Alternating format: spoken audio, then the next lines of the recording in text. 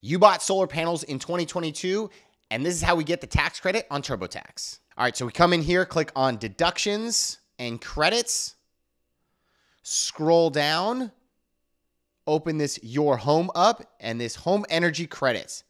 Click on that button. You'll see here, solar electric cost. We got to check this yes button saying that, yeah, we did buy this in 2022. You're filing joint, got to answer this question. Did you live with your spouse or not? Is your house in the US? And is this for your main home? So is this part of the construction of the home? Generally, we're going to say no here. So we can get a credit if you got any of these improvements here. But since we're talking solar panels, we're going to skip this section. And we're going to say no here. We didn't do windows last year. And did we get any prior year credits? The reason they're asking this is because there's a limit to these home improvement credits. But we're talking solar panels. So continue. And here we go. This is where we place the amount that we paid for the solar panels in TurboTax. All right, so the next question is, how much can I include as a solar electric cost? Well, items we are eligible to include are, of course, solar panels, any solar equipment like inverters, wiring, and hardware, any installation costs, that means assembly, prep,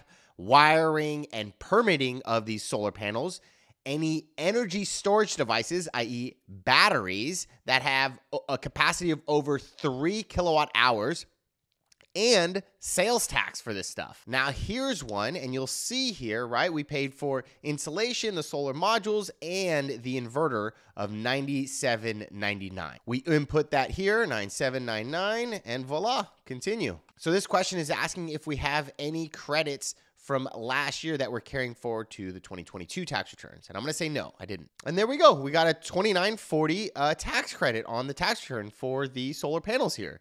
It is 30% of the cost, right? $9,799 times 0.3.